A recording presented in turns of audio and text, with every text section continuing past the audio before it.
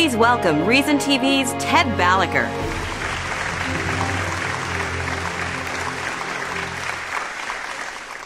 Good evening. They touch our lives in so many ways.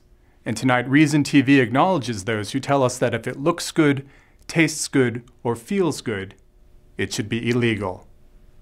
The nominees for Nanny of the Year are Mick Cornett, mayor of Oklahoma City, who sacked the Lingerie Football League. Burrell Ellis, CEO of DeKalb County, Georgia, whose department sued a man for growing vegetables in his own yard.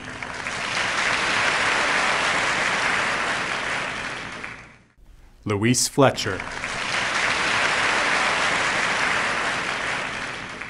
the city of San Francisco for targeting pet stores, breakfast food, bottled water, outdoor smoking, soda, selling smokes at drugstores, sitting on sidewalks, metal baseball bats, movie posters that depict firearms, and Happy Meals.